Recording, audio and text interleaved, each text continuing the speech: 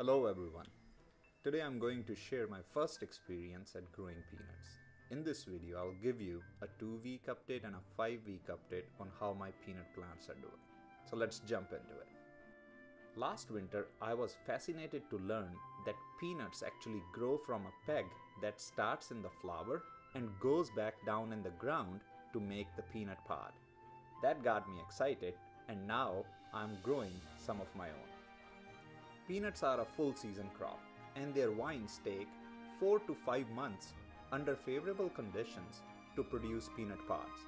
My growing season is just over 5 months, so I wanted to get a head start and started the peanuts indoors more than a month prior to the last frost date. We use raw peanuts in our household for cooking purposes, and sometimes we roast them for snacking. Hence we had some handy to be used as seeds for planting purposes.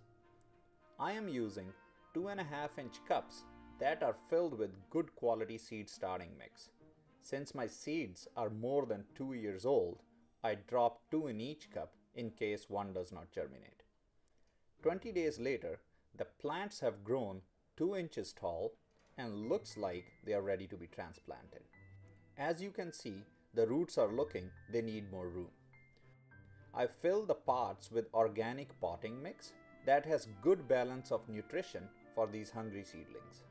I water them after transplanting and put them in a greenhouse.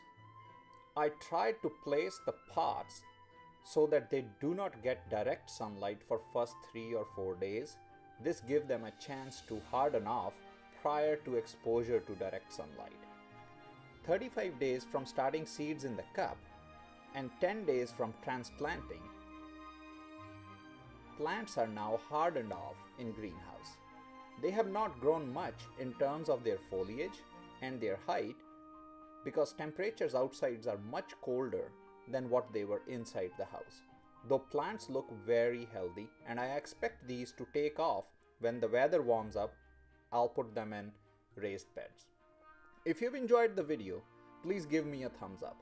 If you subscribe, you will get consistent updates on how these peanut plants are doing throughout the season.